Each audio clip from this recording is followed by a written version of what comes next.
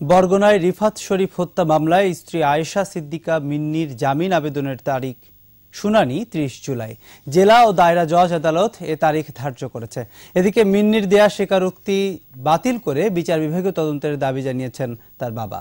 প্রতিনিধি জয়দেব রায়ের রিপোর্ট, জানাচ্ছেন সমর ইসলাম।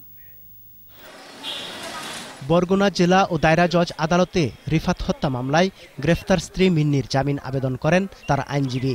বিচারক মোহাম্মদ আসাদুজ্জামান ম্যাজিস্ট্রেট কোর্ট থেকে নথি তলব করেন। আদেশ দেওয়ার জন্য ৩০ জুলাই তারিখ নির্ধারণ করেন। ওই জামিনের দরখাস্ত আজকে এডমিশন হয়েছে।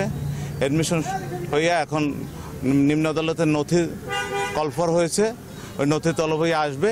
এরপর আগামী ৩০/৭/১৯ তারিখে মিন্নির জামিনের দরখাস্ত শুনানি হবে এই আদালতে। গত রোববার বরগুনার সিনিয়র জুডিশিয়াল ম্যাজিস্ট্রেট আদালতে মিন্নির জামিন আবেদন নামঞ্জুর হয়। রাষ্ট্রপক্ষের আইনজীবী বলছেন, জামিনের বিরোধিতা করবেন। বেল দেওয়া না দেওয়া সম্পূর্ণ আদালতের এখতিয়ার। রাষ্ট্রপক্ষে এই মামলার বিপক্ষে বা বিরুদ্ধে বা রাষ্ট্রপক্ষের সাপোর্টে এই মামলাগুলো আপত্তি দেওয়া হবে।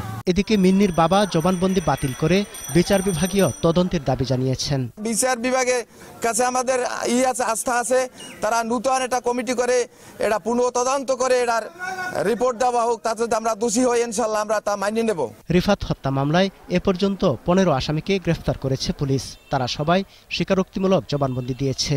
তবে এজাহারের ৪ জন এখনও গ্রেফতার হয়নি।